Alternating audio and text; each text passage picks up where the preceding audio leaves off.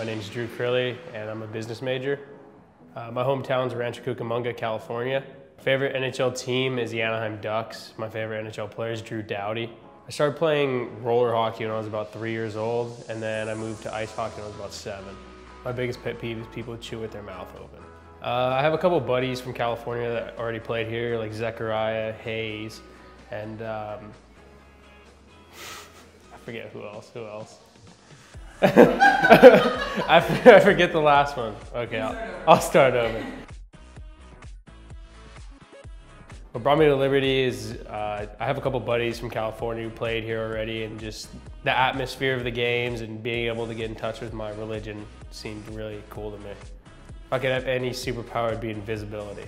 That's tough. My celebrity crush, probably Selena Gomez. If I played any sport besides hockey, it'd definitely be baseball. Fun fact is my thumbs are double jointed. I can bend them all the way back, so that's pretty cool.